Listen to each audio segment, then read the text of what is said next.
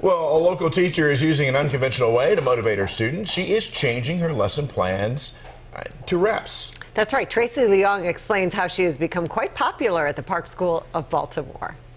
Physics teacher Maggie Mahmood says since changing her method, she's noticed her students are more engaged in the subject.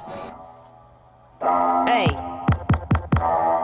new physics. This is not your traditional high school science class because Maggie Mahmood is taking an unconventional approach to teaching. As I realized students could remember a ton of lyrics from their favorite songs, but when it came time to memorizing vocabulary for the course or course content, it was really difficult for them to recall things.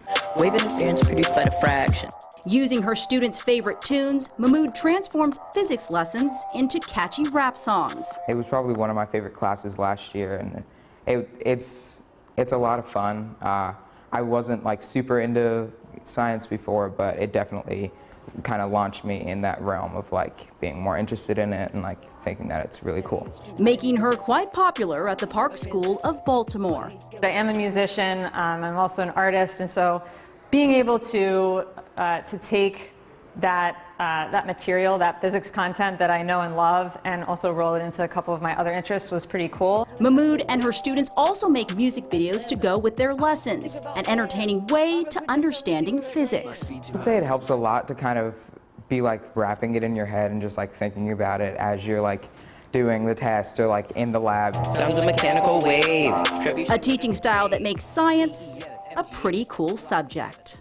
If you want to check out these students' videos, they do have a YouTube page. You can find that link on our website, WJZ.com. I'm Tracy Leong reporting at the Park School of Baltimore for WJZ.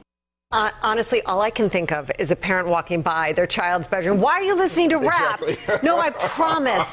I'm studying, Mom and Dad. I'm gonna blame that. That's the reason I didn't do well in Algebra 2. That's it. Exactly. That's Find it. your Yeah. excuse. Yeah. But very cool for the teacher to do that. And she's in those videos, we realized, too. Fantastic. That's right.